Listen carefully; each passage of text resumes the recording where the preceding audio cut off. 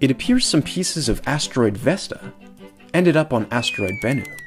According to observations from NASA's OSIRIS-REx spacecraft, the new result sheds light on the intricate orbital dance of asteroids and on the violent origin of Bennu, which is a rubble pile asteroid that coalesced from the fragments of a massive collision.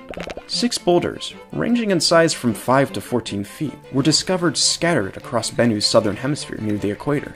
These boulders are much brighter than the rest of Bennu, with some appearing as much as 10 times brighter than their surroundings. The unusual boulders on Bennu first caught the team's eye in images from the OSIRIS-REx camera suite instrument. The team analyzed the boulders using an onboard spectrometer, which separates light into its component colors. Since elements and compounds have distinct signature patterns of bright and dark across a range of colors, they can be identified using a spectrometer. The signature from the boulders was characteristic of the mineral pyroxene from Vesta and the Vestoids, smaller asteroids that are fragments blasted from Vesta when it sustained significant asteroid impacts. The team tested a few different theories to determine the origin of these boulders. First, it's possible that the boulders were originally part of Bennu, or its parent body. However, this is unlikely based on how pyroxene is created. This mineral typically forms when rocky material melts at high temperature.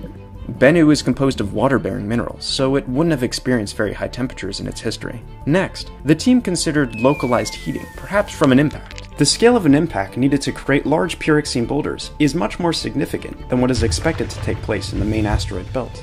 So the team ruled out these scenarios, and instead considered other pyroxene-rich asteroids that might have implanted this material to Bennu or its parent. This is possible because as asteroids move through the solar system, their orbits can be altered in many ways, including by the pull of gravity from planets and other objects, meteoroid impacts, and even the slight pressure from sunlight. The new result helps pin down the complex journey Bennu and other asteroids have traced through the solar system.